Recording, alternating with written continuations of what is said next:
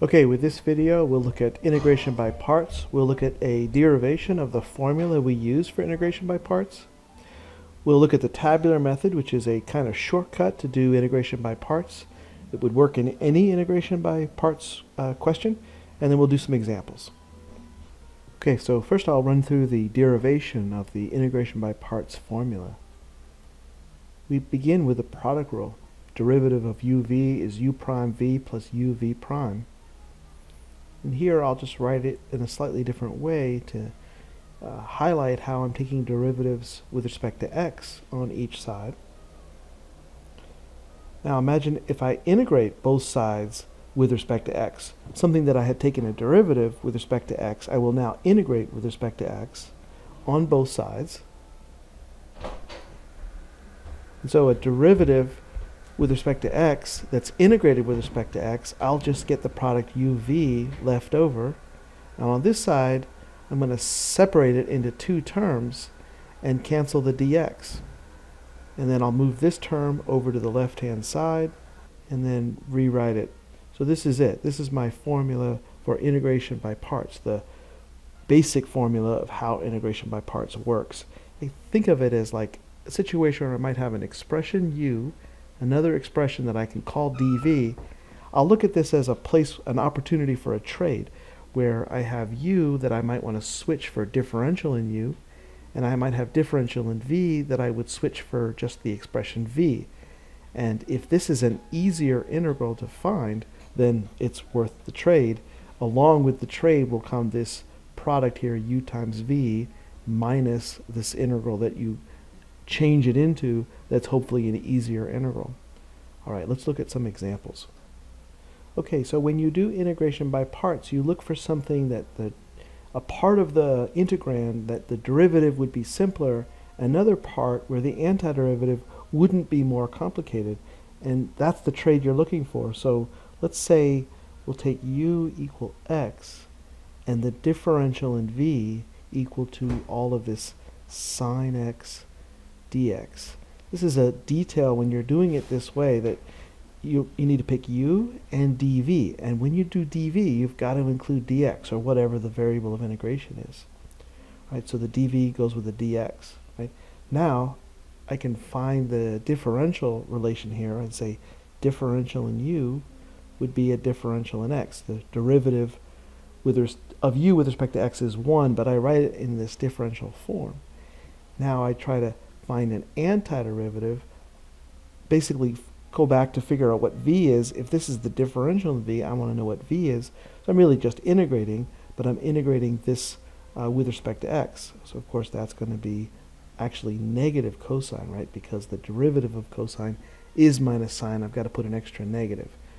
So it's a detail that comes with really understanding how this works, that you've got the differential in v and the differential x that go here, and differentials that go here.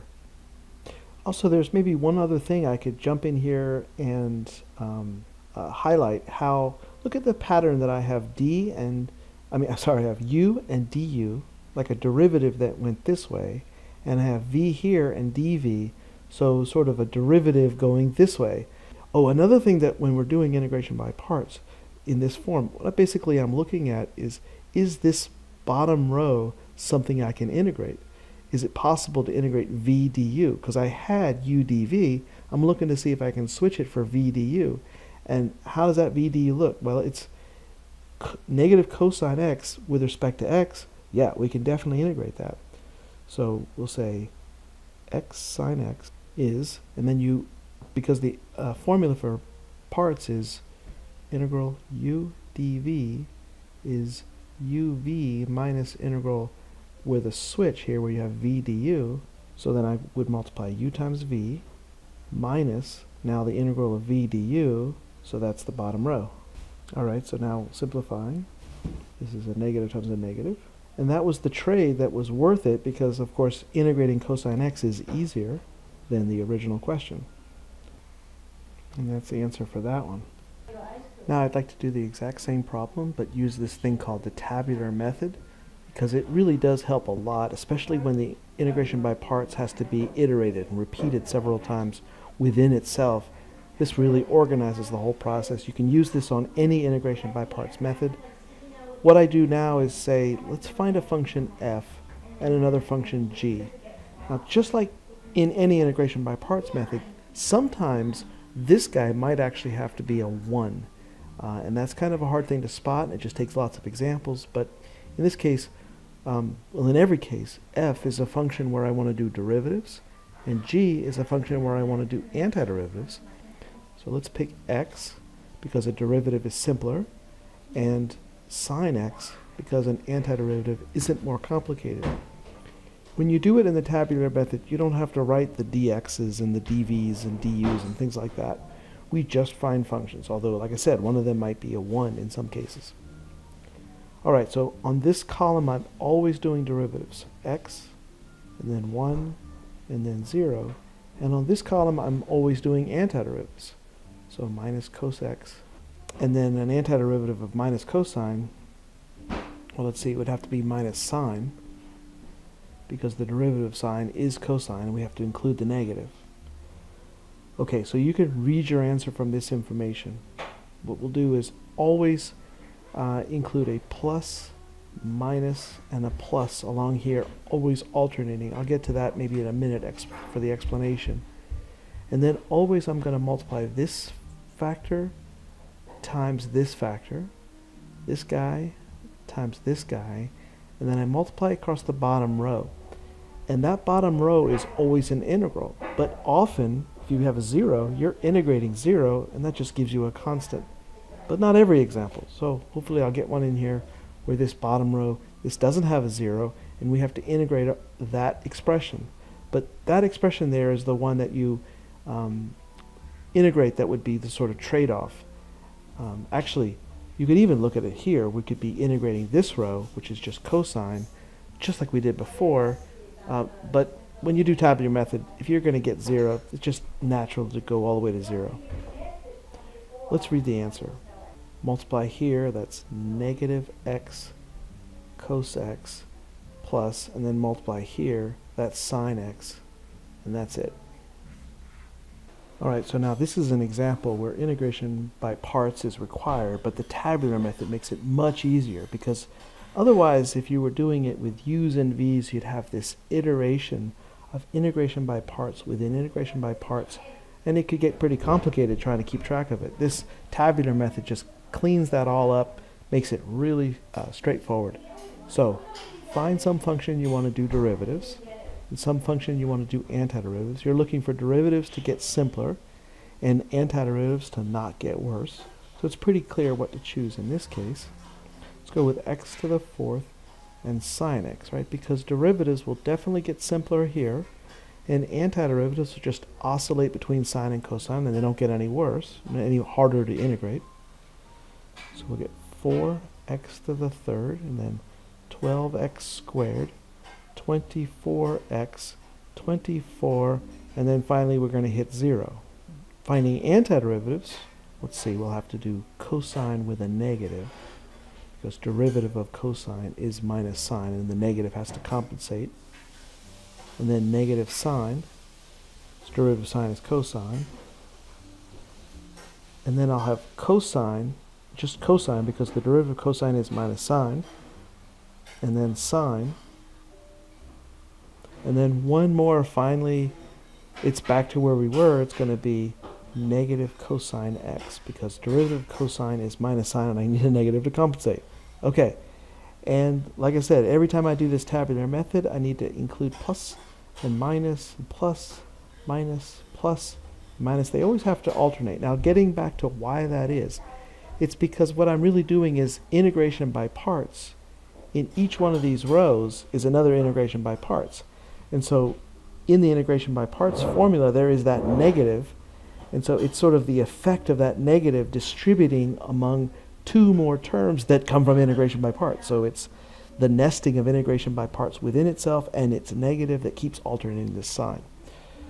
All right, so I'm going to multiply this term times that term. So you never actually use that in the answer except to get the next row. This one times this one times this one, multiply this way, multiply that way,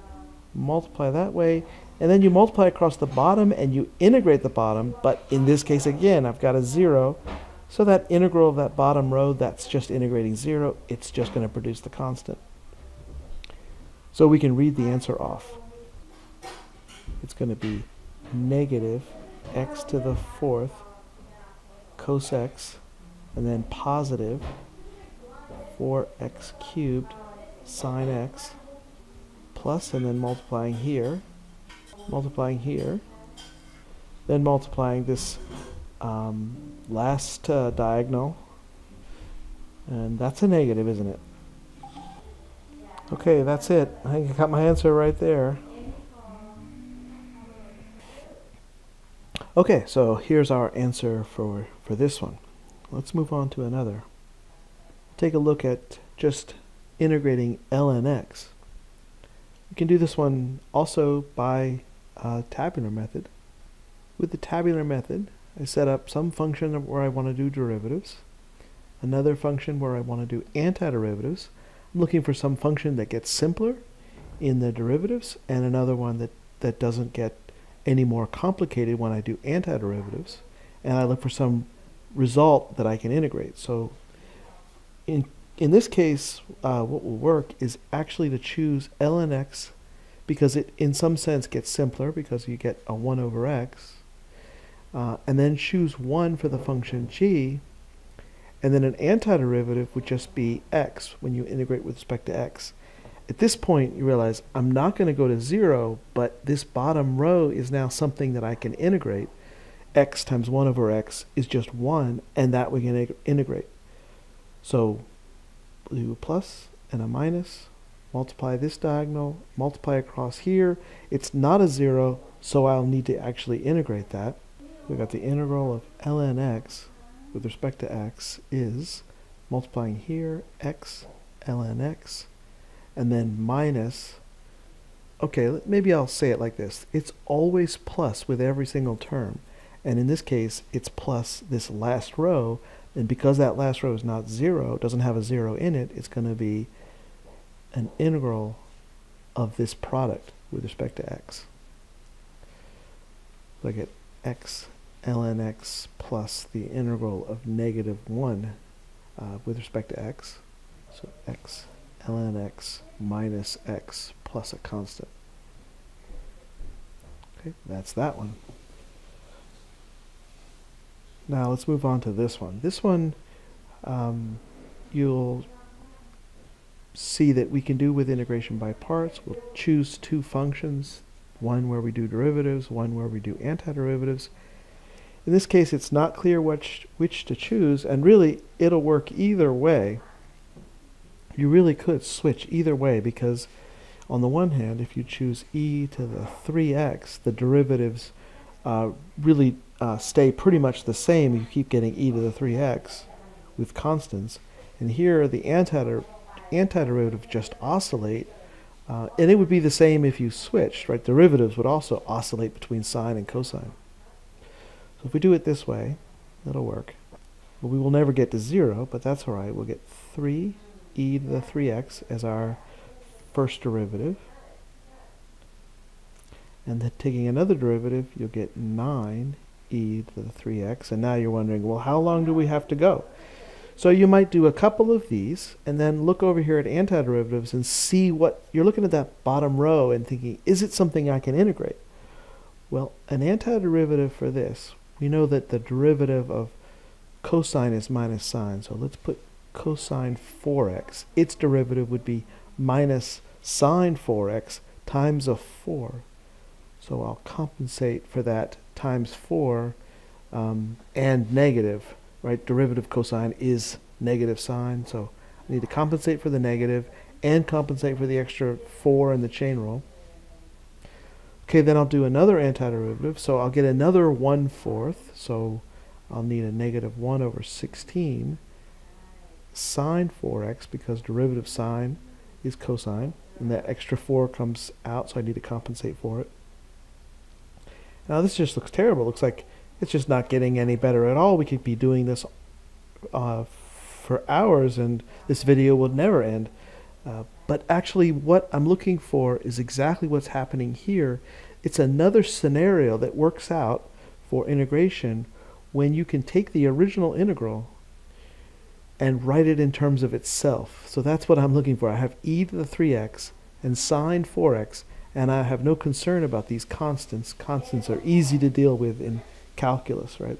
So this is perfect. This is exactly what I need to see that it returned back to the original integrand. So I can write this integral as several terms and times itself, and then I can solve for it. So let's continue from here. We'll go plus, minus, plus, because that's part of the tabular method. We'll multiply here and multiply here, multiply across the bottom. This will be an integral. So we have the integral of e to the 3x sine 4x with respect to x is this product plus the next product, which happens to be positive because the two negatives cancel. So that's 3 over 16 e to the 3x sine 4x, right, when I multiply here. And then plus an integral that is this bottom row. So that bottom row is an integral of 9 e to the 3x negative 1 over 16 sine 4x integrated with respect to x. So what's so important about this is recognizing that I have a factor of e to the 3x and a factor of sine 4x, and here I have a factor of e to the 3x and sine 4x. I don't care about the constants. I have the integral. All right, so what's really so important to realize here is that we've got the integral written in as a bunch of terms plus some factor times the original integral. It's kind of like what's happening is that going through this integration by parts, I'm reaching this point where it seems completely hopeless, but right at that moment it's like some kind of dramatic scene in a movie, right, where you thought everything was completely just going wrong and it is hopeless. That's the moment where the solution becomes apparent, because that exact product appearing there means that now you can bring this integral over to the other side, combine like terms, and you've got the answer. So let's do that. The next step would be to factor out the constants.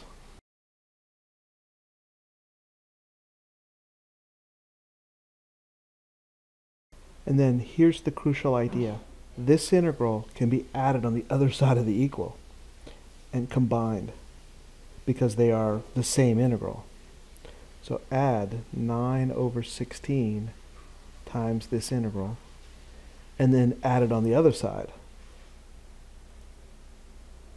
And when you add on this side, because they are both the same integral, think of this as if it was 16 over 16. Like you've got 1x plus 9 over 16x. Well, you have to combine like terms. And actually, I would have 16 over 16 plus 9 over 16. That's 25 over 16 times that so-called x, that unknown. That unknown is the actual thing that we're solving for. Just like we're solving an equation. It's actually linear in the integral.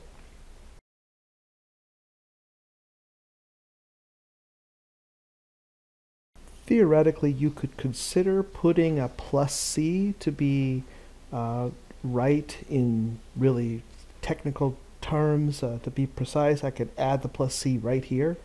I'll just save the plus c for the last step. Now what I'm doing here is I'm going to just flip that. I'm going to multiply both sides by 16 over 25, right? Flip the 25 over 16 to the other side. And so what we're doing here is distributing the 16 over 25 to each term. So now's a good time to put the plus c at the very last step.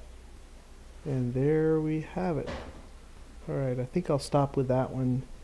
It's already a long enough video. I hope it was a helpful and useful video.